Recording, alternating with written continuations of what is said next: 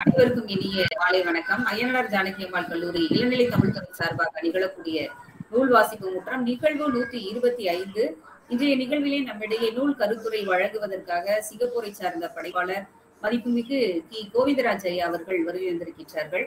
ஐயா அவர்கள் நல்ல சிறந்த படைப்பாளர் என்பதை இப்பொழுது அவர்களுடைய நண்பரும் அவருடைய குருவுமான ரத்ன வெங்கடேசன் சார் முதலியோர் பேச கேட்டோம்.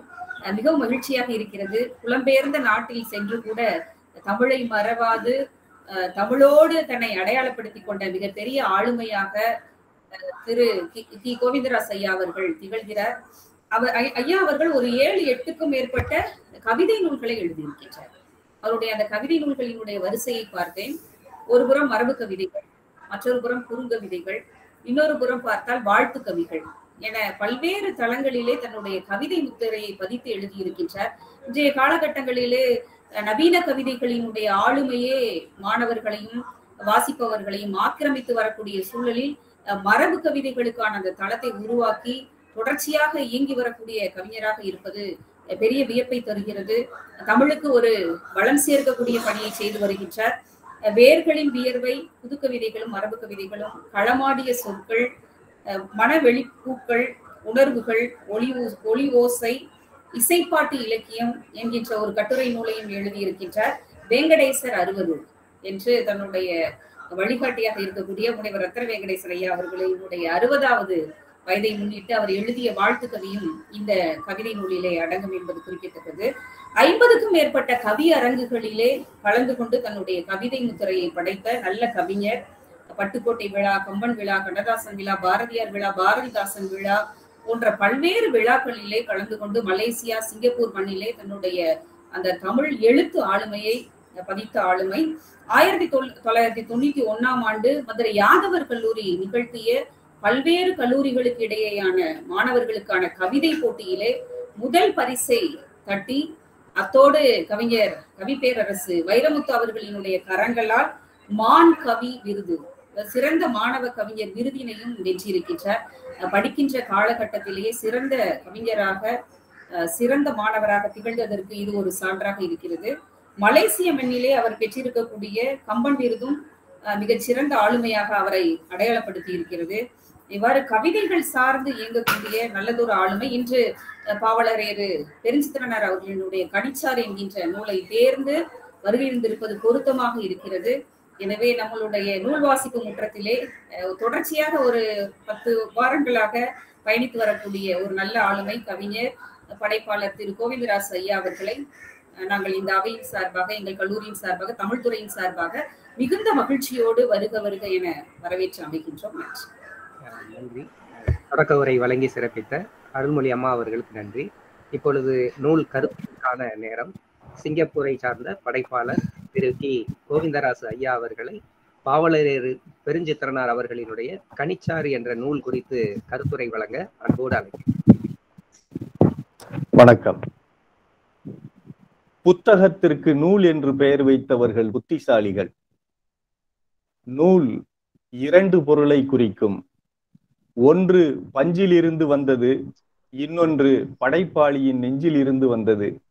ஒன்று கிழிந்த துணிகளை தைக்க உதவுகிறது, இன்னொன்று கிழிந்த மனங்களை தைக்க உதவுகிறது என்று சிங்கப்பூர் கவிஞர் காத்தூமு இக்பால் அவர்கள் சொல்வார்கள். சுவாசித்தலும் வாசித்தலும் ஒன்று. சுவாசிக்கும் பொழுது நுரையீரல் சுத்தமாகிறது, வாசிக்கும் பொழுது சிந்தனை சுத்தமாகிறது. சுத்தமான தெளிந்த சிந்தனையை அடைவதற்காக வாசித்தலை நேசித்தல் செய்கின்ற அய்யனாடார் ஜானகி அம்மாள் கலைக்கல்லூரியின் முதல்வர், தாளாளர், தமிழ்துறை தலைவர், இளங்கலை மற்றும் முதுகலை பேராசிரியர் பெருமக்கள், மாணவ மணிகள் அனைவருக்கும் என் வணக்கத்தை உரித்தாக்குகின்றேன். இந்த நிகழ்வில் பேசுவதற்கான வாய்ப்பை வழங்கிய முனைவர் அம்மா அருள்மொழி அவர்களுக்கும், என்னை இந்த கல்லூரிக்கு அறிமுகப்படுத்திய முனைவர் முத்தமிழ் செல்வன் மற்றும் என் வளர்ப்பு தந்தை முனைவர் ரத்தின வெங்கடேசன் அவர்களுக்கும் என் வணக்கத்தையும் நன்றியையும் சொல்லி இந்த நூலுக்குள் நுழைகிறேன். பாவலரேறு பெருஞ்சித்திரனாரின் கனிச்சாறு என்ற இந்த நூல் 2 தொகுதிகளாக வெளிவந்திருக்கின்றது. முதல் தொகுதியில் முழுக்க முழுக்க தமிழ் வாழ்த்து பாடல்களும் இன்னும் இந்தி எதிர்ப்பு பாடல்களுமாக அமைந்திருப்பதால் அந்த முதல் தொகுதியை விட்டுவிட்டு 2வது தொகுதியை பற்றி மட்டும் நான் இங்கே பேச இருக்கின்றேன். இந்த 2வது தொகுதியில் மொத்தம் 170 கவிதைகள் இடம் பிடித்திருக்கின்றன.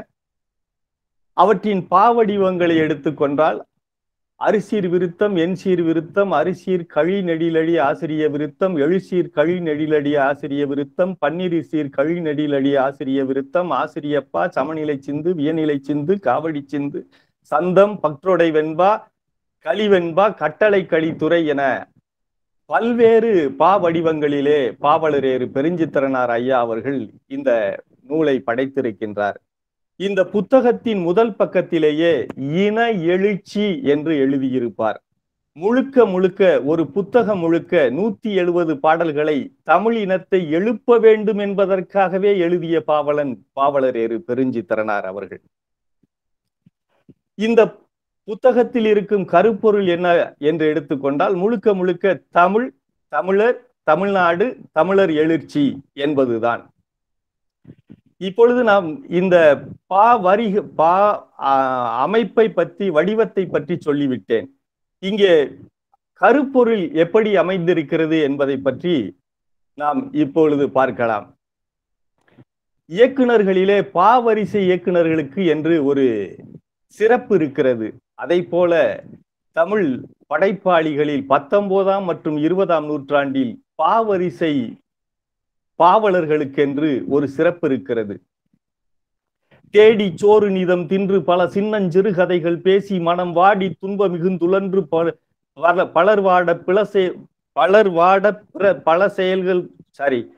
வாட பல செயல்கள் புரிந்து நரைகூடி கிளப்பருவமெய்தி கொடுங்கூற்றுக்கு இறையனப்பின் மாயும் பல வேடிக்கை மனிதரை போல் நான் வீழ்வேன் என்று நினைத்தாயோ என்று சொன்ன பாரதி, பூட்டிய இரும்பு கூட்டின் கதவு திறக்கப்பட்டது, சிறுத்தையே வெளியில் வா, எலியென உன்னை இகழ்ந்தவர் நடுங்க புலியென செயல் செய்ய புறப்படு வெளியில், நம்பினை பகலினை நள்ளிருள் என்றே சிம்புட்பறவையே சிறகை விரி, சிங்க இளைஞனே திருப்பு முகம் திறவிழி, இங்குன் நாட்டிற்கு இழிகழுதை ஆட்சியா, கைவிரித்து வந்த கைவர் நம்முடைப்பு பொய்விரித்து நம் புலன்கள் மறைத்து தாயகம் கைப்பற்றி தமிழுக்கு விளங்கிட்டு நமக்குள்ள உரிமை தமக்கென்பார் எனில் வழி வழி வந்த உன் மரத்தனம் எங்கே, மொழிப்பற்றெங்கே, விழிப்புற்று எழுக என்று சொன்ன பாவேந்தன். அந்த வரிசையில் பாவலரேறு பெருஞ்சித்திரனார்.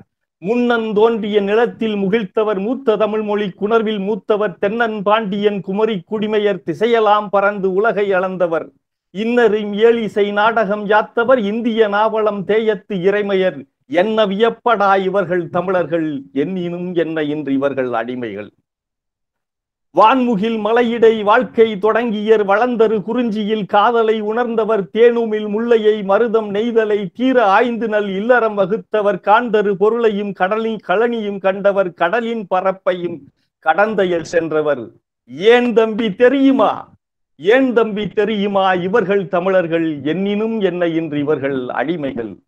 தொன்று தொட்ட பெருமையின் தோன்றல்கள் தோல்வி என்பதே தோன்றிடா வீரர்கள், கன்று முட்டிய பாலை குடிப்பினும் காதலில் வீரத்தில் எச்சில் காணாதவர், குன்றையும் மலையையும் கொடையாய் வழங்கியர், கோடி இலக்கிய இலக்கணம் கன்றவர், என்றோ பிறந்தவர் இவர்கள் தமிழர்கள், எண்ணினும் என்ன இன்று இவர்கள் அடிமைகள். கல்லை கல்லொடு மோதிய கணப்பினர், காட்சி இரும்பினை உருக்கிட கற்றவர், சொல்லை சொல்லொடும் பொருத்தி மொழியென சுடர்விடும் அறிவினுக்கு உருவம் வரைந்தவர், வில்லை புலியினை கயலை கொடியினில் வெள்ளை பனிமலை தலையில் பொறித்தவர், எல்லை புகழினர் இவர்கள் தமிழர்கள், எண்ணினும் என்ன இவர்கள் அடிமைகள். காற்றையும் கையில் பிடித்து பழகியர், கல்லையும் கூழ்போல் கரைத்து குடிப்பவர், ஆற்றையும் வளைத்து அணை கட்டி பாய்ச்சியோர், அண்ட வெளிக்கதிர் மண்டிலம் அளந்தவர், கூற்றையும் எதிர்த்தவர், கொள்கை வளர்த்தவர், கூறுதல் அறத்தையும் உயிரையும் உணர்ந்தவர், ஏற்றமென் சொல்வேன் இவர்கள் தமிழர்கள், எண்ணினும் என்ன இன்று இவர்கள் அடிமைகள் அடிமைகள் என்று பாடிய பாவலரேறு பெருஞ்சித்திரனாரும் பாரதி, பாவேந்தன் இவர்கள் வரிசையில் மூன்றாவதாக நிற்கின்ற மிகப்பெரிய கவிஞன் என்று சொல்லி தன்னை பற்றி சொல்லும் போது சொல்கின்றான், மூச்சுள்ள வரைக்கும் உலகத் தமிழின முன்னேற்றம் ஒன்றே பேசுவேன், இதில் ஏச்சுகள் பேச்சுகள் 1000 வரினும் எதிர் நின்றிருகை வீசுவேன், காசுள்ள வரைக்கும் கையுள்ள வரைக்கும் கவிழ்தமிழ் ஒன்றே பரப்புவேன், இதை மாசுள்ளம் கொண்டே மதித்திடார் செயல்களை மண்மேடிட்டே நிரப்புவேன், உயிருள்ள வரைக்கும் உடல் உள்ள வரைக்கும் ஒவ்வொரு அணுவிலும் தமிழ் மனம், அவை அயர்வுற்று மறையினும் ஆழ்வெளி பரவினும் அங்கங்கே கிளர்ந்தெழும் தமிழினம் என்று சொன்னவன். தனித்தமிழ் நாடு கேட்டு போராடிய தமிழ் தேசியவாதிகளில் பாவலரேறு பெருஞ்சித்திரனாரும் ஒருவர். அதை பற்றிய பாடல்களையும் இந்த புத்தகத்திலே காண முடிகின்றது. மொழி ஞாயிறு தேவநேய பாவாணர் அவர்களின் வழித்தோன்றலாக வந்தவர் என்பதனால் இந்த புத்தகத்தின் அத்தனை சொற்களையும் தனித்தமிழ் சொற்களாகவே வடித்திருக்கின்றார் பாவலரேறு பெருஞ்சித்திரனார் அவர்கள். பாவலரேறு பெருஞ்சித்திரனார் அவர்கள் தமிழர்களை தமிழ் தேசியத்தை அடைய வேண்டும், தனித்தமிழ்நாட்டை அடைய வேண்டும் என்று கூவி அழைப்பதாக இந்த புத்தகத்திலே 2 கவிதைகளை பார்க்க முடிகிறது. முன்னர் இருந்தவர் முத்தமிழ் நாடென முழக்கியதிதைத்தானே, பெரும் மன்னர் எல்லாம் உயிர் மானம் கொண்டே புகழ் மணந்ததின் நிலந்தானே, கண்ணல் இளந்தமிழ் கண்ணெனக் கொண்டவர் காத்ததும் மொழிதானே, பல இன்னல் வளைத்திட இகழ்வதும் இதைத்தானே, குன்றினை தோழெனக் கொள்கை உயிரெனக் கூறியதார் தமிழா, போர் முன்றில் புறமுதுகிட்ட முகத்தினில் முகம்பட விழித்தவர் யார், சென்று வென்றால் வருவேன் இலை வாழ்வரும் சிறுவன் உளான் அனுப்பு, அவன் நின்று வட்டான் எனில் நின்னுயிர் அனுப்பன நிகழ்த்தியதார் தமிழா, கூட்டுக்குள் எத்தனை நாள் உயிர் தங்கிடும் கூட வருவதை கான், தமிழ் நாட்டுக்குழைத்திட நாட்டமில்லாரியவரே, வீட்டுக்கோர் ஆழ்வர வேண்டுகின்றோம் மறவீர், சிறை காட்டுக்கென்றும் சுடுகாட்டுக்கென்றும் மரக்களலணி பெறுவோமே என்று தமிழர்களை கூவி அழைக்கின்றார். இன்னொரு பாடலிலே தனித்தமிழ் நாட்டினிற்கினிதுழைப்போம், செந்தமிழரை கூவியம் உடன் அழைப்போம், கனித்தமிழ் காத்தெங்கள் உயிர்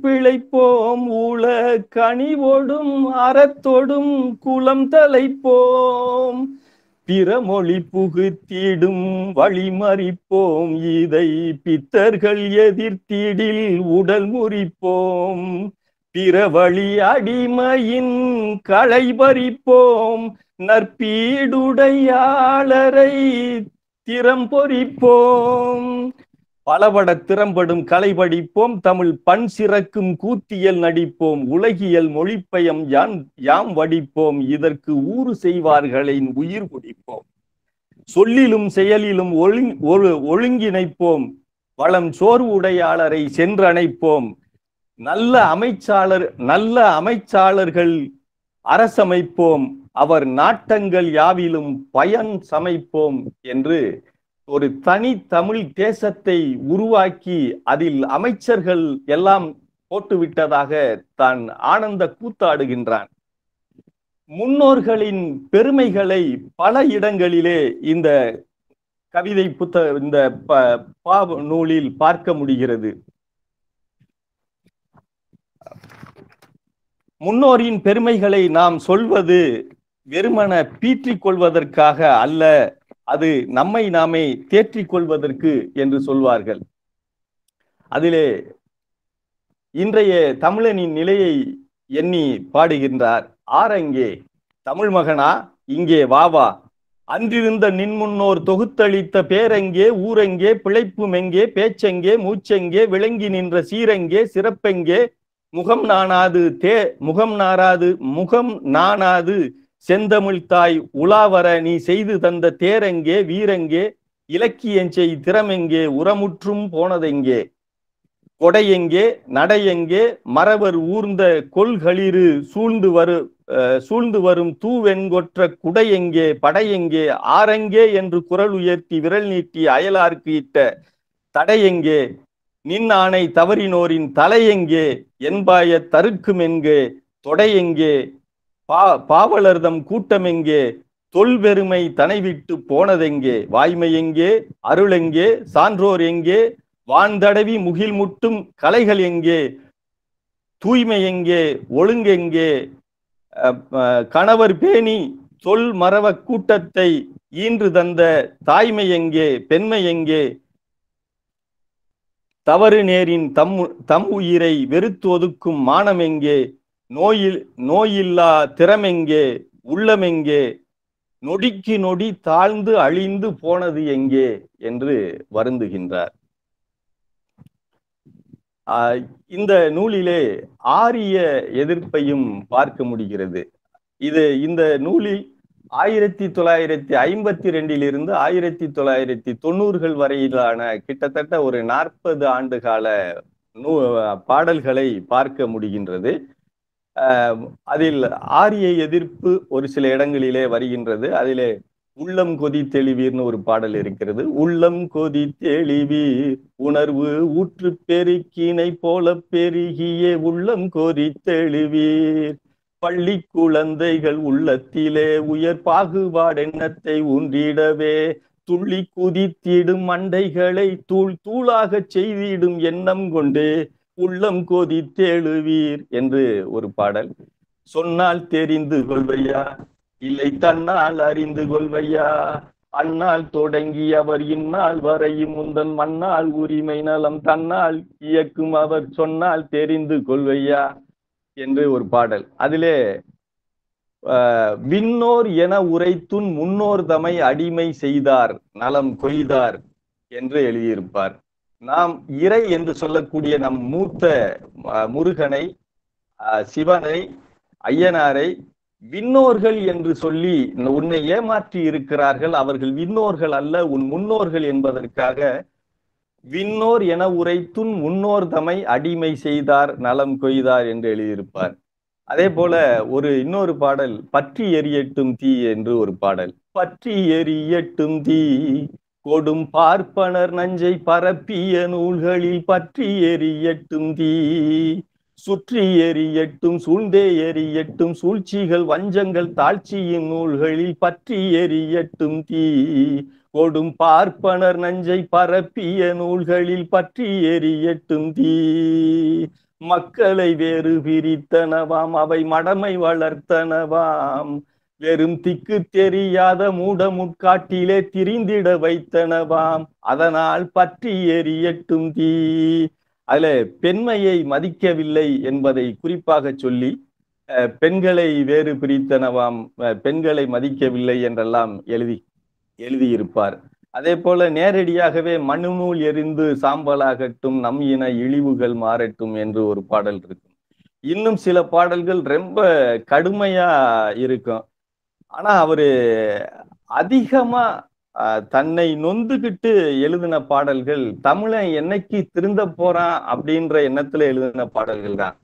தமிழனை பிறர் யாரும் தாழ்த்தவில்லை, அவன் தம்பியே தாழ்த்துகின்றான், இந்த தமிழனை பிறர் யாரும் வீழ்த்தவில்லை, அவன் தமையனே வீழ்த்துகின்றான், தமிழனை பிறர் யாரும் சுரண்டவில்லை, அவன் தம்பியே சுரண்டுகின்றான், இந்த தமிழனை பிறர் யாரும் ஒதுக்கவில்லை, அவன் உறவுதான் ஒதுக்குகின்றான், தமிழ்நாட்டை பிறர் யாரும் ஆளவில்லை, இந்த தமிழனே அடிமை தந்தான் என்று எல்லாமே இவனே.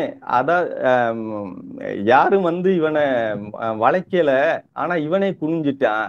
யாரும் இவனை பணிய சொல்லல, ஆனா இவனே வளைஞ்சிட்டான் என்றெல்லாம் எழுதி போவார். அடுத்து தமிழர்களுக்கு சொல்லுவார், எந்த கட்சியில் நீ இருந்தாலும் இனத்தை மறந்திடாதே தமிழா, இனத்தை மறந்திடாதே. உன் சொந்த குடும்பம் தனை பல கருத்தால் சுட்டு பொசுக்கிடாதே தமிழா, சுட்டு பொசுக்கிடாதே என்று ஒரு பாடல் எழுதியிருப்பார். அதை விட ரொம்ப வழிபட்டு வேதனையோட எழுதின ஒரு பாட்டு, எனக்கென எதுவும் இல்லை இந்த இனங்கெட்ட தமிழனின் நிலை தவிர, அவன் தனக்கொரு நினைவிலனாய் மிக தாழ்வுற வாழ்வதை தவிர்க்கிலனே என சினக்கவும் முடியவில்லை, ஒரு சிரிப்பினில் இகழவும் இயலவில்லை, வேறு மனக்குறை எனக்கு இல்லை, தமிழ் மானத்தை மீட்கின்ற நாள் வரையில் இங்கு எனக்கென எதுவும் இல்லை, இந்த இனங்கெட்ட தமிழனின் நிலை தவிர.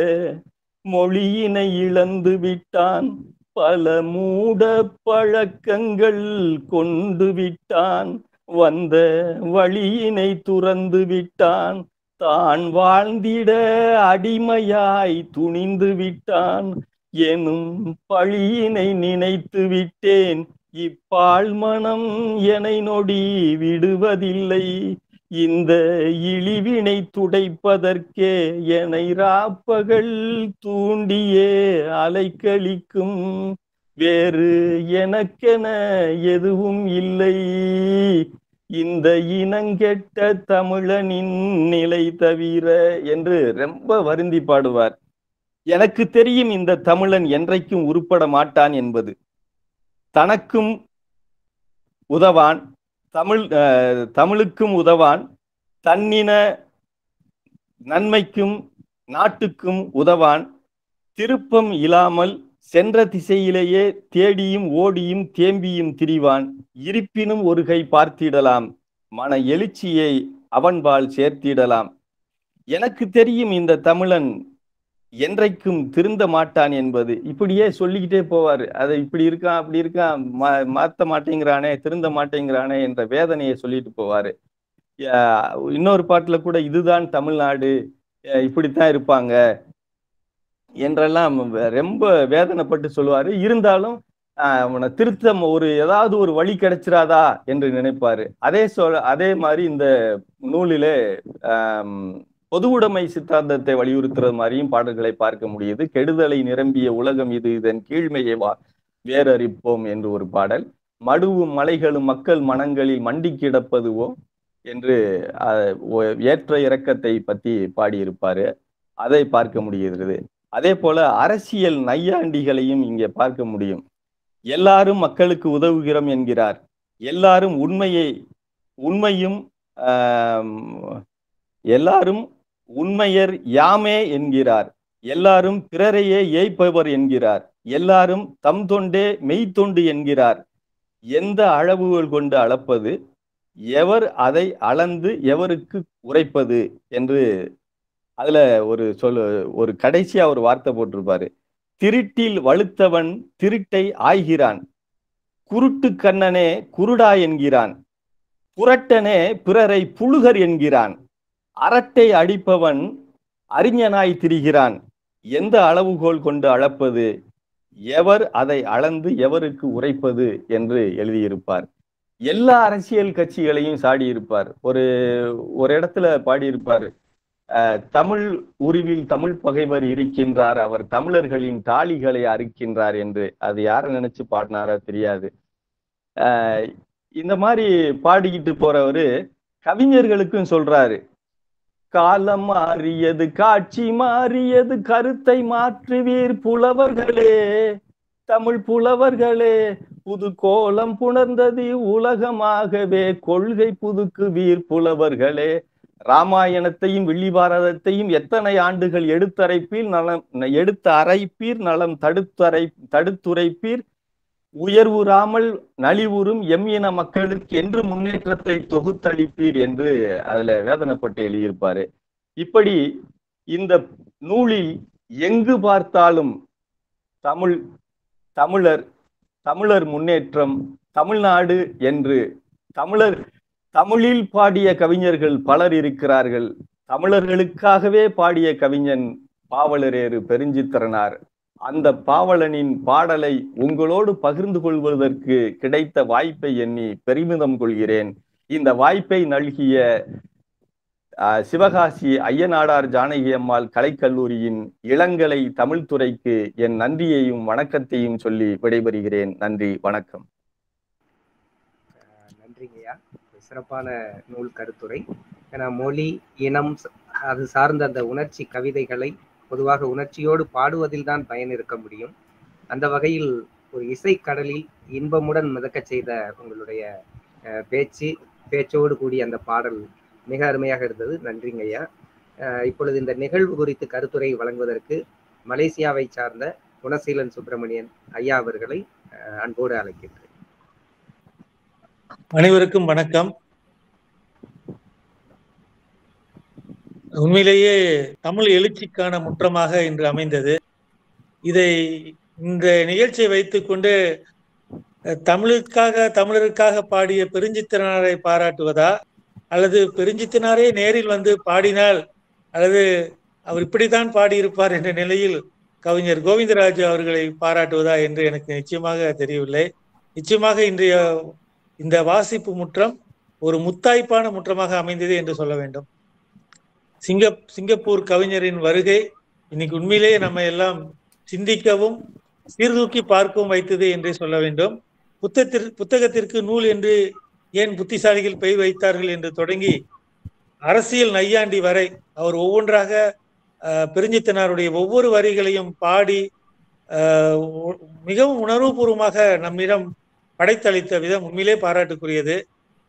இது நான் மட்டும் பாராட்டினால் போதாது, இங்கு கூடியிருக்கின்ற பலரும் பாராட்ட வேண்டும் என்ற ஒரு வேண்டுகோளில் என்னுடைய உரையை முடித்துக் கொள்கின்றேன். மிகச்சிறந்த படைப்பாளர் பெருஞ்சித்திரனார் மட்டுமல்ல, கவிஞர் கோவிந்தராஜும் மிகச்சிறந்த படைப்பாளர் என்பதை இன்றைய நிகழ்ச்சி உறுதி செய்திருக்கிறது என்று கூறி மீண்டும் அவருக்கு என்னுடைய நன்றியும் பாராட்டியும் தெரிவித்துக் கொள்கின்றேன். நன்றி, வணக்கம். நன்றிங்கய்யா.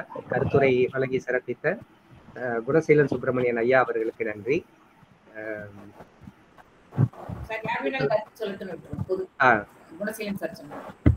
ஆம், கருத்துரை வழங்க உள்ளவர்கள் கருத்துரை வழங்குமாறு அன்போடு. மற்றவர்கள் வழங்கட்டும், நான் கடைசியா சொல்லி முடிக்கிறேன்.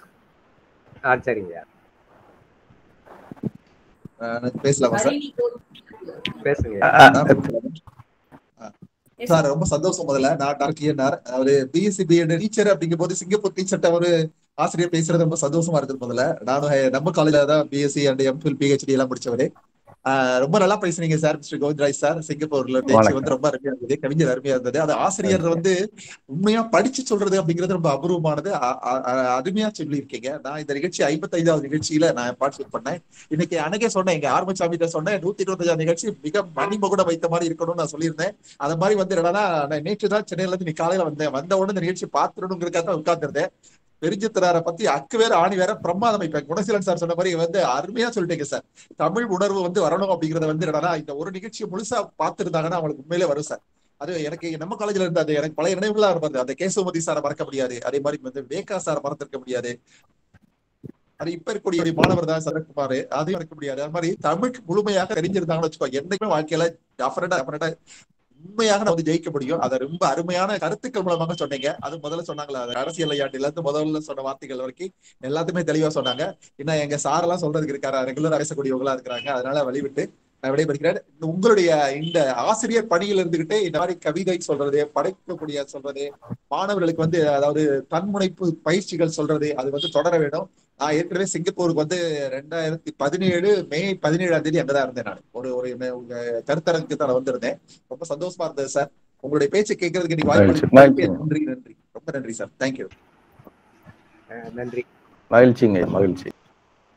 வணக்கம் சார், பேசலாமா? திருநாளிங்கம். உண்மையிலே நண்பர் கோவிந்தராஜுக்கு வாழ்த்துக்கள். என்ன ஒரு அருவி மாதிரி தமிழ் கொட்டுது, வாழ்த்துக்கள். அது பெருஞ்சித்தனாரோட கவிதைகள் எங்களுக்கு, நான் மருத்துவத்துறையில இருக்கிறதுனால இதெல்லாம் கேட்கறது ரொம்ப உண்மையிலே பெருமையா இருக்கு. முக்கியமா என்னன்னா, அஞ்சா காலேஜோட அந்த தமிழ் துறையை நான் ரொம்ப பாராட்டுறேன். ஒரு மாலை வேளையில ஒரு 5 மணிக்கு காலேஜ் முடிஞ்சா எல்லாம் போயிடுவேன். நான் மருத்துவத்துறையில இருக்கிறதுனால கலைக்கல்லூரிகளோட நிகழ்வுகள் தெரியல. ஆனா எனக்கு அஞ்சா காலேஜ்னு தான் பேரு. ஏன்னா நான் அருப்புக்கோட்டை எஸ்விகேல படிச்சவன். நானே அஞ்சா காலேஜுக்கு அப்ளை பண்ணவேன். அப்பவே பிசிக்ஸ் கிடைச்சது எனக்கு. ஆனா திரும்ப நான் சென்னையில B.Sc நர்சிங் கிடைச்சதுனால போயிட்டேன். உண்மை ஹேட்ஸ் ஆஃப் டு தமிழ்துறை அஞ்சா காலேஜ். உண்மையிலே மாணவர்களுக்கு இப்படித்தான் மாலை பொழுதை ஏற்படுத்தணும். அந்த தமிழ் துறைக்கு நான் இது பண்ணிக்கிறேன். ஏன்னா முக்கியமா தமிழ், இந்த தமிழ்நாட்டில இருந்துட்டு தமிழை வளர்க்கறதுல ரொம்ப எல்லாருமே சொல்றமே ஒழியா செயல்பட மாட்டோம். எனக்குள்ளேயே வருத்தம் என்னன்னா, நான் +2 படிக்கிற காலங்கள்ல இருந்தே மெடிசன், MBBS இல்ல இன்ஜினியரிங் இல்ல அக்ரி கட் ஆஃபுக்கு தமிழ் சொல்லிட்டு ஏன் தமிழை சேர்க்க மாட்டாங்க? கடைசி நேரத்துலதான் அந்த புத்தகத்தை பிள்ளைய படிக்குதுங்க. முத நாள் வர பிசிக்ஸ், கெமிஸ்ட்ரி, பயாலஜி, மேத்ஸ் தான் படிக்கிறாங்க. அப்ப இங்க தமிழை வளர்க்கிறோம்னு சொல்லக்கூடிய இந்த தமிழ்நாட்டுல தமிழை உயர்கல்விக்கு கட் ஆஃப் மதிப்பெண்ணா சேர்க்கணுங்கிறது என்னுடைய ஆதங்கம். அதை நான் இந்த தளத்துல நான் வெளிப்படுத்துறேன். உண்மையிலே தமிழ் துறைக்கும் என்னுடைய நண்பர் கோவிந்தராஜுக்கும் வாழ்த்துக்கள். மற்றவர்களுக்கு பேச வழிவிட்டு நான் என்னுடைய உரையை முடிச்சுக்கிறேன். நன்றி, வணக்கம். மகிழ்ச்சி, நன்றி. நன்றி. அம்மா பேசுறாங்களா கேளுங்க, அவங்க பேசிட்டாங்கன்னா அப்ப நான் பேசுறேன். அம்மா அருள்மொழி மேடம், அவங்க அம்மா வந்திருக்காங்க பாருங்க. அவங்க ஜெயராஜ், எலிசபெத் அம்மா. ஸ்டூடண்ட்ஸ் யாரையா பேச வைக்க சார். இத பாத்துட்டு இருந்த ஸ்டூடண்ட்ஸ் யாராவது, நம்ம காலேஜ் ஸ்டூடண்ட் யாரையா பேச வைக்க. கேக்கலாம். நம்ம காலேஜ் ஸ்டூடண்ட்ஸ் பார்த்தவங்கள பேச இருந்தாலும் நம்ம எலிசபெத் அம்மா ரொம்ப நாள் ஆயிடுச்சு. எலிசபெத் அம்மா பேசுங்க. நீங்க மைக் மியூட் எடுத்துட்டு பேசுங்கம்மா. எலிசபெத் அம்மா மூத்தோர் மைக் மியூட் எடுக்கல. மியூட்ல இருக்காங்களோ? அம்மா மியூட்ல இருக்கு எலிசபெத் அம்மா.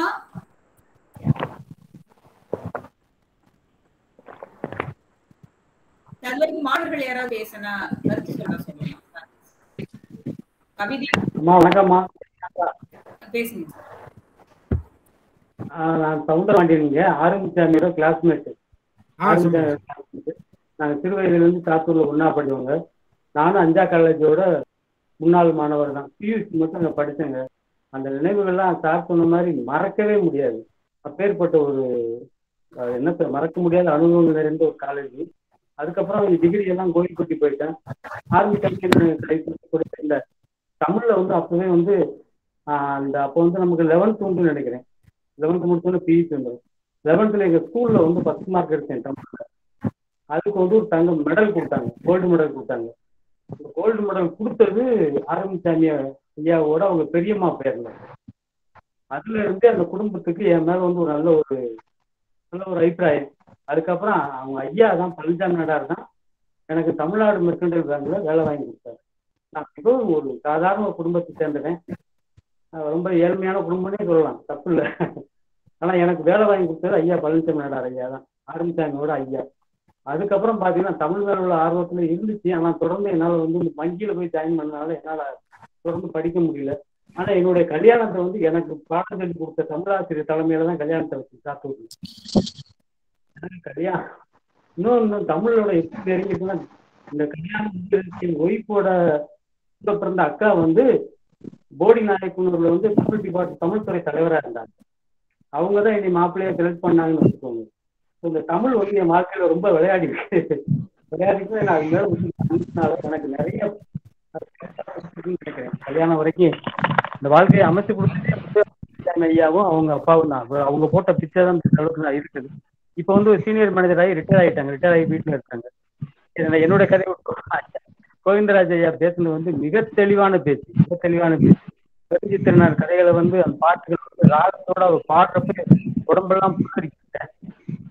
ஏன்னா இந்த கவிதைகளை உணர்ச்சி பூர்வமான கவிதைகளை சார் சொன்ன மாதிரி பாடலா படிச்சாதான் அதனுடைய வேகம் அதிகரிக்கும். ஒரு தடவை நெல்லைக்கண்ணன் ஐயாவுடைய பேச்சரங்கத்துல ஒருத்தர் வந்து பாரதியார் கவிதையை ஒண்ணு படிச்சாங்க. என்னன்னா, காக்கை குருவி கூட்டம் நோக்க நோக்க களியாட்டுன்னு அவர் சும்மா ஒரு படிச்சுட்டு போயிட்டாரு. உடனே நெல்லைக்கண்ணன் ஐயான் கோவம் வந்து டக்குனு நிப்பாட்டி சொன்னாரு, அது அப்படி படிக்க கூடாதான்னு சொல்லி ராகத்தோட ஒரு பாட்டு பாடி காமிச்சு. அதே வரி 4 வரியே தான்.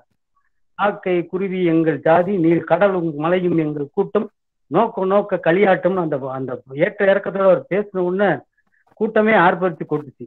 எதுக்கு சொல்ல வர்றேன்னா, தெரிஞ்சுத்தரனாக்க எந்த தமிழ் கவிதையா இருந்தாலும் சரி ராகத்தோட அந்த இசையோட சேர்ந்து சொல்றப்போ அது கிடைக்கக்கூடிய மவுசே தனி.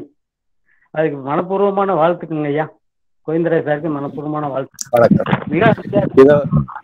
இத வந்து சித்தன் ஜெயமூர்த்தின்னு ஒருத்தர் வந்து ஒரு சில பாடல்களை பாடி இருக்கிறாரு. அது போக ஈகவரசுன்னு ஒருத்தர் பாடிக்கிட்டு இருக்காரு.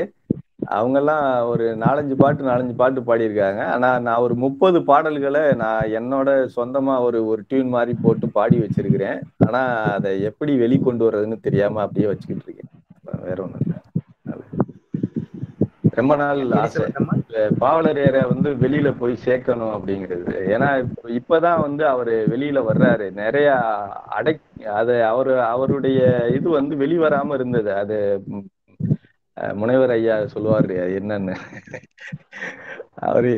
எதனால அவரு வந்து அவருடைய பெயரும் புகழும் வெளிவராமலேயே மறைக்க வைக்கப்பட்டது என்பது எனக்கு ஒரு ஐயமாவே தான் இருக்கு. அது ஒரு கோபமாவும் இருக்கு தமிழ் சமூகத்து மேல. தமிழர்களுக்காக பாடிய ஒரு பாவலனை கொண்டாடாத இந்த தமிழ் சமூகத்தை என்னவென்று சொல்வது என்று ஒரு கோபமும் வெறுப்பும் வருது. மகிழ்ச்சிங்கய்யா. வணக்கம். இந்த நீண்ட நாட்களுக்கு பிறகு இந்த முற்றத்துல வந்திருக்கிறேன். இன்னைக்கு ஒரு அரிய நாள்.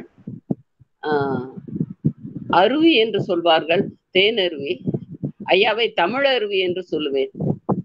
இன்றைக்கு தமிழ் தெரியாதுங்கிறது வந்து ஒரு ஃபேஷன் மாதிரி ஆயிப்போயிடுச்சு. இங்கிலீஷ் மீடியத்துல படிச்சேன், எனக்கு தமிழ் வராதுன்னு. நான் ஒரு சின்ன நர்சரி அண்ட் பிரைமரி ஸ்கூல் என்னுடைய குழந்தைகளுக்கு சொல்றது, தமிழ் தெரியலன்னா இப்படியே நான் சொல்லுவேன், நீ சட்டை போடாம நடக்கிறதுக்கு சமம்னு நினைச்சுக்கோன்னு சொல்லுவேன். முதல்ல உன்னுடைய தாய் மொழிய நீ நல்லா படுனா. ஐயா அந்த சிறப்பு அழகரத்தை ரொம்ப அழகா உச்சரிச்சாங்க. அது எனக்கு ரொம்ப இதா இருந்துச்சு. தமிழே நமக்கு சிறப்பு அந்த அழகரம் தான். அதுலதான் வியாழன் முற்றம் வச்சிருக்கோம்னு நினைக்கிறேன். ஆமா, ரொம்ப அருமையா இருந்தது ஐயா. இன்னைக்கு காலகட்டத்துல சக மனிதர்களை பற்றி அக்கறையே இல்லாத ஒரு உலகத்துல நம்ம போயிட்டு இருக்கோம்ல. இந்த நியூஸ் எல்லாம் பார்க்கும்போது, ஆனா அதை பிரிஞ்சுட்டு அந்த சக மனிதன் அவமானப்படுத்தப்படுறத, இழிவுபடுத்தப்படுறத ஏற்றுக்கொள்ள முடியாம தன்னுடைய குமுறலை அப்படியே கொட்டி இருக்கிறதா ஐயா எடுத்து சொன்னோம். அடுத்த ஐயா, நீயே ஏன்டா ஒரு தமிழ்ல ஒரு பழமொழி உண்டு, குனிய குனிய குற்றவனும் முட்டாள், குனியறவனும் முட்டாள். நம்ம குடிக்கிறதுனாலதான் நம்ம குற்றம், நம்ம நிமிந்துட்டா நம்ம குட்ட முடியாதே. அதான் அந்த அடிமை என்னைக்கு உன்னுடைய நம்மை நாமே விடுதலை விடனா. அருமையான ஒரு மாலை பொழுது, மகிழ்ச்சியான மாலை பொழுது. ஐயாவுடைய தமிழை மறக்க முடியாது. வியாழன் முற்றமும் தமிழ் பணியும் தொடர்ந்து நடக்க வாழ்த்தி வாய்ப்பளித்தமைக்கு நன்றி கூறி விடைபெறுகிறேன். வணக்கம். அனைவருக்கும் வணக்கம். நான் இன்னைக்கு நீங்க பேச வேண்டாம்னாலும் நான் பேசணும். ஏன்னா என்னுடைய இளவல் சிங்கப்பூரிலே கவி அறிவியாக பிரவாகித்துக் கொண்டிருப்பவர், இன்னும் சொல்ல போனால் இளமை காலத்திலிருந்து தன்னுடைய தமிழ் தாகத்தை சிங்கையிலே தீர்த்து கொண்டிருப்பவர், தொடர்ந்து பயணித்துக் கொண்டிருக்கின்ற நல்ல ஒரு படைப்பாளி. பெருஞ்சித்தன்னாரை பற்றி அவர் சொன்ன மாதிரி 30 பாடல்களையும் இனிமையான ராகத்தோடு பாடி ஒவ்வொரு முறையும் அதை பாடி எனக்கு அனுப்பிடுவார். ஐயா இது எப்படி இருக்குன்னு சொல்லுங்கன்னு சொல்லுவாரு. நான் அதை கேட்டுட்டு அந்த ராகத்தை சுவைச்சு மகிழ்ந்து பிறகு அவருக்கு சொல்லுவேன். ஆனா எப்படி அதை வெளியிடுவது என்கின்ற ஒரு சிந்தனையில் இருந்து கொண்டிருக்கிறோம். அவருக்கு வந்து இனிமையாக பாட வரும் என்பதை நீங்க அறிந்திருப்பீர்கள். உண்மையிலேயே ஒரு நூல் ஆய்வு எப்படி நிகழ வேண்டும் என்பதை ரொம்ப அழகா செஞ்சிருக்கிறார். நூல் வாசிப்பு முற்றம் அப்படின்றதுல ஏதோ ஒரு நூலை எடுத்துக்கிட்டு அது உள்ள இருக்கிற செய்தியெல்லாம் கொட்டிட்டு போகாம, அந்த நூலை பற்றியும் அந்த நூலுக்கு முன்னுரையாயும் அந்த நூலை எழுதியவரை பற்றிய கவலையும் அக்கறையும் பற்றி இவைகள் எல்லாம் எடுத்து ரொம்ப நேர்த்தியா அழகா சொன்னார். பெருஞ்சித்திரனார் இருட்டடிக்கப்பட்டதுக்கு காரணம் ஒன்னே ஒண்ணுதான். திருவள்ளுவர் எப்படி அரசர்களுக்கு அறிவுரை சொன்ன காரணத்தினால் திருக்குறள் பன்னெடுங்காலமாக மறைக்கப்பட்டு இன்னைக்குதான் அது வெளியே கொண்டு திருக்குறள் புகழப்பட்டு கொண்டிருக்கிறது. எப்பயுமே அரசர்களுக்கு அறிவுரை சொன்னால் அது அரசர்ன்றது ஆதிக்க வர்க்கத்திற்கு, இவரும் ஆதிக்க வர்க்கத்திற்கு அதிகமான அறிவுரை சொன்னவர். அதனால இவருடைய கவிதைகள் உடனடியாக பரப்பப்படவில்லை என்பது அறிஞருடைய கருத்து. ஆனா பெருஞ்சித்திரனாருடைய கருத்துக்களை அவருடைய அத்துணை நூல்களையும் உள்வாங்குகின்ற பொழுது நாம் உணர்ச்சி பிழம்பாவோம். பாரதிதாசன மாதிரி அப்படியே கொப்பளிப்போம். அப்படியே அந்த அந்த உத்வேகம் நம்ம ஒரு இடத்துக்கு கொண்டு போயிடும். கொலைவாளினை எடா கொடியோர் செயல் அறவேன் பாரதிதாசன் சொல்லுவான் பாருங்க. அது அதை விட வேகமான வார்த்தை, வீச்சான வார்த்தை வேற யாரும் போட முடியாது. அது மாதிரியான ஒரு பிழம்பாக மாறி நிற்கின்ற ஒரு அருமையான ஒரு நூலினை எடுத்து நமக்கு ரொம்ப அழகா அதுல என்னென்னலாம் சொன்னா நமக்கு பிடிக்குமோ அதை சொன்னார். துவக்கத்திலே சொன்னாரு, நூலை பற்றியும் பஞ்சிலே நூற்கின்ற நூலும் இந்நூலாணியால் எழுதப்படுகின்ற நூலும் பற்றிய செய்திகளை சொன்னது. அதுக்கு மேல அந்த எங்க காத்தூமு இக்பால் ஐயா சிங்கப்பூர்ல அவர் மிகப்பெரிய கவிஞர், ஆசியான் கவிஞர். அவருடைய கவிதை வரிகளை நமக்கு தந்து சுவாசிக்கிறதுக்காக கவிதை இருந்து கொண்டு இருக்கிறது என்பதும், கனிச்சார் என்கின்ற 2 பகுதிகளில் 2ஆம் பகுதியை மட்டும் எடுத்துக்கிட்டு 170 கவிதைகள், அந்த கவிதைகளுடைய பாவடிவத்தை சொன்னார் பாருங்க. அது ரொம்ப முக்கியம். ஒரு கவிதையை படிக்கின்ற பொழுது அதனுடைய பாவடிவம் தெரிந்து விடுமையானால் அந்த கவிதை நம் மனதுக்குள்ள வந்துடும். பாவடிவத்தை ரொம்ப அழகா பிரிச்சு எல்லா பாவடிவங்களையும் சொன்னார். அதுல சிந்து, கட்டளை கலித்துறை என பல்வேறு வடிவங்கள் இனவெழுச்சியை கூட்டுவதற்காகவே கையாளப்பட்ட வடிவங்கள். சிந்து கட்டளை கலித்துறை அந்த கடமுடான்னு எழுதுறதுக்கு ரொம்ப வாய்ப்பா இருக்கும். அது ரொம்ப அழகாக அதை எடுத்து கையாண்டிருந்தாரு. தமிழினத்தை எழுப்பிட வேண்டிய எழுதிய பாவலன், இந்த வரி எனக்கு ரொம்ப பிடிச்சிருந்தது. தமிழினத்தை எழுப்ப வேண்டிய எழுதிய பாவலன். ஏன்னா தமிழினம் தூங்கி ரொம்ப நாள் ஆச்சு, இன்னும் தூங்கிட்டு தான் இருக்கு. அதை தட்டி எழுப்ப வேண்டிய பாவலன் எழுப்பிட்டு போயிருக்கிறாரே, இன்னும் நாம் எழுந்திருக்கவில்லை என்ற தமிழ் இனத்தை, தமிழ்நாடு, தமிழ், தமிழ் இனம், தமிழ், தமிழ்நாடு, தமிழ் இனம், அதுதான் அவருடைய நோக்கம்.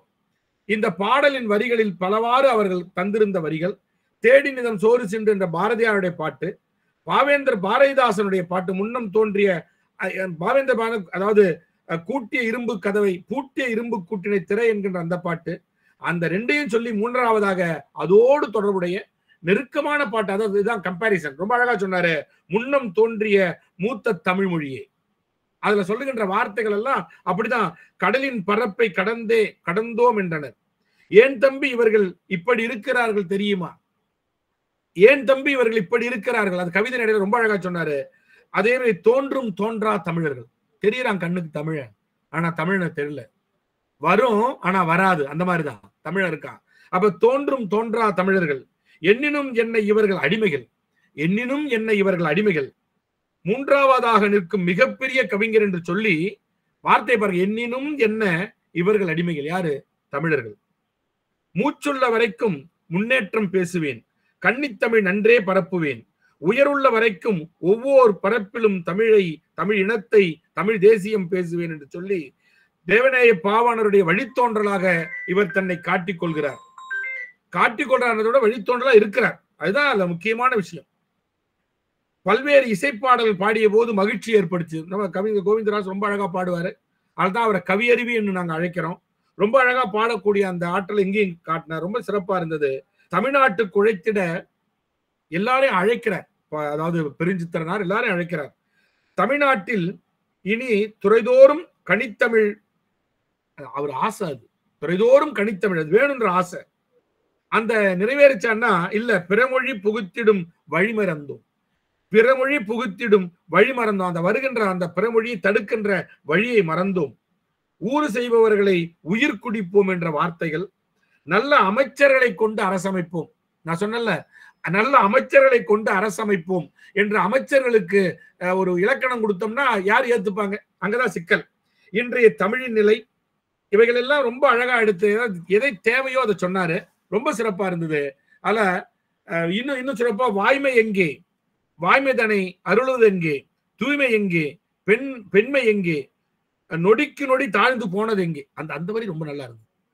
அது எல்லாம் கேட்டுட்டு நொடிக்கு நொடி தாழ்ந்து போனது, ஏன்னா தமிழன் நொடிக்கு நொடி தாழ்ந்துட்டு இருக்கிறான். அவருடைய ஆதங்கம் பாருங்க, எப்படி இருந்த ஆதங்கம். 1953 1990 வரையிலான அந்த 40 ஆண்டு கால பாடல்களை உள்ளம் கொதித்தெழுவேன், பள்ளி குழந்தைகள் உள்ளத்தில் பாகுபாடு காட்டுகின்ற நேரத்துல உள்ளம் கொதித்தெழுவேன். பின்னோர் தன் உரைத்து முன்னோர்கள் மாய்த்து, அதாவது இந்த இறைவனை பற்றிய செய்திகளை சொன்னார். ரொம்ப அழகா இருந்தது. பற்றி எரியட்டும் தீ, தமிழன் மனத்திலெல்லாம் பற்றி எரியட்டும் தீ. அப்புறம் பார்ப்பனர்களை பற்றிய செய்திகளை சொன்னார். அவர்களுக்கான அந்த செய்தியை நிறைய பாடியிருக்கிறார். நிறைய அவர் நூல்ல பல இடங்கள்ல வரும். ஏன்னா இந்த பின்தங்கியதற்கு காரணம் அவர்களுடைய சூழ்ச்சி அப்படிங்கிறது தான் அதாவது நம்முடைய பெருஞ்சித்திரனாருடைய அறிவுபூர்வமான செய்தி. நிறைய செய்திகள் அந்த மாதிரி நிறைய சொன்னாரு. ஒண்ணு ஒன்னா சொல்லிட்டு போனா நிறைய நேரம் நான் பேசிடுவேன். ஐயாலாம் பேசி முடிச்சுட்டாங்க. அவன் அது பாருங்க, தமிழன் என்று திருந்துவான், தமிழன் என்று திருந்துவான், தமிழனை பிற யாரும் தாழ்த்தவில்லை. தமிழன் என்னைக்கு திருந்துவான்? தமிழனை பிற யாரும் தாழ்த்தவில்லை, அவன் தம்பியே தாழ்த்துகின்றான். தம்பினா யாருக்கு? உறவினர் தான். அவன் உறவுதான் ஒதுக்குகிறான். தமிழ்நாட்டை பிறர் யாரும் அடிமை செய்யவில்லை, தமிழ் இனத்தை மறந்து விடாதே. ரொம்ப அழகா, தமிழ் இனத்தை மறந்து விடாதே, தமிழா விழித்துக்கொள் என்பது. எனக்கென எதுவும் இல்லை, இந்த இனங்கெட்ட தமிழனை நிலை நிமிர, எனக்கென எதுவும் இல்லை, இந்த இனம் கெட்ட தமிழனை தலை நிமிர. இதை விட ஒரு காரசாரமா நான் ரொம்ப வியந்து பார்ப்பது பாரதிதாசனை. அவனுடைய வார்த்தைகள் தான் ரொம்ப ரொம்ப கடுமையா இருக்கும். நான் அதை விட கடுமையாக இன்னைக்கு தம்பி கவிஞர் கோவிந்தராசு எடுத்து சொன்னது, அதை கேட்கின்ற பொழுது, கேட்டுக்கொண்டிருந்த பொழுது, குறிப்பெடுத்த பொழுதெல்லாம் உணர்ச்சி பிழம்பாகத்தான் அமர்ந்திருக்க வேண்டிய நிலைமை. ஏன்னா தமிழ் இன்று எங்கே இருக்கிறது? தமிழ் இன்று எந்த நிலையில் இருக்கிறது? தமிழன் எங்கே இருக்கிறான்? வேறு மனக்குறை எனக்கில்லை, மொழியினை இழந்து விட்டான், வந்த வழியினை துறந்து விட்டான். என்ன மாதிரி எதுகை மோனை என்ன மாதிரி போட்டிருக்காரு பாருங்க. மொழியினை இழந்து விட்டான், வந்த வழியினை துறந்து விட்டான், இப்பாழ்மனம் நொடிக்கு நொடி விழுந்து விடுகிறது. ஆனா மாறல, இந்த தமிழன் என்னும் என்றும் உருப்பட மாட்டான். முடிச்சிட்டார். இந்த தமிழன் என்றும் உருப்பட மாட்டான், திசையில்லாமல் சென்ற திசையிலே உழல்வான், போக வேண்டிய திசையில்லாமல் சென்ற திசையிலே உழல்வான் என்பதும் பொதுவுடைமை சித்தாந்தம் பேசியதும் இப்படி எல்லா செய்தியும் கொண்டு வந்து கடைசியா எனக்கு ரொம்ப பிடிச்ச ஒரு பகுதியை சொல்றேன். காலம் மாறியது புலவீர்கள், காலம் மாறியது கருத்தை மாற்றுவீர். ஏன்னா எல்லாரும் எனக்கு சொன்னதே அரைச்சமாவே அரைச்சிட்டு இருக்கோம். அது சொன்ன செய்தியை சொல்லிட்டு இருக்கிறது அவர் விரும்பல. அதான் சொன்னாரு, ராமாயண மகாபாரத செய்தியை மட்டும் எடுத்து சொல்லிட்டு இருக்காதீங்க, இன்றைக்கு புதிய புதிய சிந்தனைகள் புத்தாக்கங்கள் நமக்கு வருகின்ற தலைமுறைக்கு உதவ வேண்டும் என்பதை நல்லா உணர்ந்து ரொம்ப அழகா சொல்லியிருந்தாரு. காலம் மாறியது கருத்தை மாற்றுவீர் புலவீர்கள், ராமாயணம் மகாபாரதத்தை எத்தனை நாள் கூறுவீர்கள். அப்ப தமிழன், தமிழ்நாடு, தமிழ் முன்னேற்றம் என்பதை மிக வீச்சாக கொண்டு இந்த ஒரே ஒரு நூல்ல இவ்வளவு செய்திகளை தந்திருக்கிறதை ரொம்ப உள்வாங்கி இசைப்பாடலாகவும் செய்தியாகவும் உணர்ச்சியோடு தந்த கவியருவி கோவிந்தராஜ் அவர்களுக்கு நன்றி, பாராட்டுக்கள். இன்னும் சொல்ல போனா நம்முடைய ANJAC கல்லூரி எதற்கும் அஞ்சாமல் தொடர்ந்து இது போன்ற நல்ல நல்ல உரையாளர்களை அழைத்து வந்து நமக்கு நிகழ்ச்சியை படைக்க வேண்டும். நல்ல நிகழ்ச்சி தொடர்ந்து நடத்தி கொண்டிருக்கிறார்கள். பாராட்டணும், நிச்சயமா பாராட்டணும். ஏன்னா தகுதியுடைய 125 நிகழ்ச்சி நான் நினைச்சேன். ஐயா வினோத் சார் சொன்னார் என்கிட்ட, கலெக்டர் வராரு அப்படின்னு சொன்னார். ஆனா அவருக்கு ஏதோ வேலை காரணமாக வேறு ஒரு தகுதியான ஆள்னா தம்பி தான் சரியா கொண்டு வந்துட்டாரு. இன்னைக்கு பெருஞ்சித்திரனாரை நாம் சிந்தித்தது, நினைத்தது, அவரை நாம் மீண்டும் இன்னும் சொல்லப்போனால் அவருடைய கருத்துக்களை மீட்டுருவாக்கம் செய்து மறுபடி கொண்டு வந்து தொடர்ந்து இயங்க செய்ய வேண்டும். அதற்கான நல்ல விதையை தூவி இருக்கின்றார் கவியருவி கோவிந்தராஜு. அவர்களுக்கு மீண்டும் ஒரு நன்றியையும் பாராட்டினையும் தெரிவித்து, நல்ல உரையினை கேட்ட மகிழ்வும், அதே நேரத்தில் தமிழனை எழுப்புவதற்கான தமிழ் வார்த்தைகளால் குவித்து வைத்திருக்கின்ற பெருஞ்சித்திரனாருடைய தமிழ் குவியல்களையும் கேட்ட மகிழ்ச்சியோடு உங்கள் அத்தனை பேருக்கும் நன்றி சொல்வதும், இந்த நிகழ்ச்சியை ஏற்பாடு செய்து நடத்தி கொண்டிருக்கின்ற பேராசிரியர் அருள்மொழி அவர்களுக்கும், பேராசிரியர் வினோத் அவர்களுக்கும், பேராசிரியர் சாந்தி அவர்களுக்கும், முத்தமிழ்ச்செல்வன் அவர்களுக்கும், இந்த கல்லூரி முதல்வர் நெருங்கிய கழுதக நண்பர் அசோகையா அவர்களுக்கும், தாளாளர் அவர்களுக்கும், இங்கே தொடர்ந்து பயணித்துக் கொண்டிருக்கின்ற அத்துணை தமிழ் நெஞ்சங்களுக்கும், குறிப்பாக இதனை மலேசியாவிலிருந்தும் தமிழ்நாட்டிலிருந்தும் கேட்டுக்கொண்டிருக்கின்ற இள நெஞ்சங்கள், மாணவ நெஞ்சங்கள், இவைகளை உள்வாங்கி பெருஞ்சித்திரனார் கவிதைகளை தேடி பிடித்து படிக்க வேண்டும், அவைகளை சுவைக்க வேண்டும். அவைகளை படிக்க சிரமமாக இருந்தால் பேராசிரியரிடத்து உதவி கேட்டு படித்து அதில் உள்வாங்கி கொண்டு தமிழாய் தமிழை பேசுவதோடும், தமிழனாய் உயர்வதோடும், தமிழாக உயர்ந்து வளர்வதோடும் நீங்கள் இருக்க வேண்டும் என்று கேட்டு நல்ல வாய்ப்புக்கு நன்றி பாராட்டி விடைபெறுகின்றேன். நன்றி, வணக்கம். நன்றிங்கய்யா. நிறைவாக நன்றி உரை வழங்குவதற்கு முனைவர் சாந்தி அவர்களை அன்போடு அழைக்கின்றேன். அனைவருக்கும் இனிய மாலை வணக்கம். நூல் வாசிப்பு முற்றம் நிகழ்வு 125. பன்னாட்டு அளவிலான இந்த நூல் வாசிப்பு முற்றத்தை தொடர்ந்து நாங்கள் நடத்துவதற்கு நல் வாய்ப்பினை வழங்கி வரும் கல்லூரி தாளாளர், முதல்வர் உள்ளிட்ட நிர்வாக குழு உறுப்பினர்களுக்கு நன்றி கூறிக்கொள்கின்றோம். இன்றைய நிகழ்விலே சிறப்பு விருந்தினரை அறிமுகம் செய்து தொடக்க உரையாற்றி சிறப்பித்த இளநிலை தமிழ்துறை தலைவர் முனைவர் நா. அருள்மொழி அம்மா அவர்களுக்கு நன்றி. இன்றைய நூல் வாசிப்பு முற்றத்திலே சிங்கப்பூர் படைப்பாளர் கி. கோவிந்தராசு B.Sc B.Ed அவர்கள் பாவலர் ஏறு பெருஞ்சித்திரனார் எழுதிய கனிச்சாறு என்னும் நூல் குறித்து கருத்துரை வழங்கினார்கள். நூல் என்பதன் பொருளையும் கனிச்சாறு நூலின் கட்டமைப்பையும் தெளிந்த நீரோடையாகவும், பாவரிசை பாவலர்களை சுட்டும் போது அருவியாகவும், கவிதை மொழிந்த விதம் வியப்பூட்டுவதாக இருந்ததையா. இயல் இசை நாடகம் என்னும் முப்பரிமாணத்தையும் தமிழ் கனியின் சாரினை இன்றைய பங்கேற்பாளர்களின் முற்றத்தின் வாயிலாக பருகியிருப்பார்கள் என்றால் அது மிகையாகாது. பார்ப்பனர் எதிர்ப்பு, பொது உடைமை சிந்தனை, விழுத்தெழு தமிழா, சாதிய எதிர்ப்பு என்பதாக பாடிய பல கவிதைகள் உண்மையில் பாரதி குறிப்பிட்டது போல் இந்த தேன் வந்து பாயுது காதினிலை என்பதாக நாங்கள் உணர்ந்து கொள்ளும் விதமாக கருத்துரை வழங்கினீர்கள். உங்களுக்கு கல்லூரி மற்றும் துறையின் சார்பாக நன்றி கூறிக்கொள்கின்றோம். இன்றைய நிகழ்விலே கருத்துரை வழங்கி சிறப்பித்த மலேசியாவை சார்ந்த முனைவர் குணசீலன் சுப்பிரமணியன் ஐயா, திருநாகலிங்கம் ஐயா அவர்கள், ரட்டியன் ராமசாமி, சவுந்தரபாண்டியன் ஐயா, எலிசபெத் அம்மா ஐயா, அத்தனை பேருக்கும் நன்றி. தொடர்ந்து நம்மோடு பயணித்துக் கொண்டிருக்கின்ற அருள்நாதன் ஐயா, புதிதாக இன்று இணைந்த ஐயா அவர்களுடைய நண்பர்கள் அனைவருக்கும் நன்றி கூறிக்கொள்கின்றோம். இன்றைய நிகழ்விலே தொகுப்பாளராகவும், நூல் கருத்துரையாளராகவும், வர்ணனையாளராகவும், நன்றியுரையாளராகவும் அத்தனை பொறுப்புகளையும் ஏற்று நல்லதொரு கருத்துரையாளரை அறிமுகம் செய்த சிங்கப்பூரை சார்ந்த முனைவர் ரத்தின வெங்கடேசன் ஐயா அவர்களுக்கும் நன்றி கூறிக்கொள்கின்றோம். பேராசிரியர்கள், மாணவர்கள், தமிழ் ஆர்வலர்கள் ஆகிய அத்தனை பேருக்கும் நன்றி.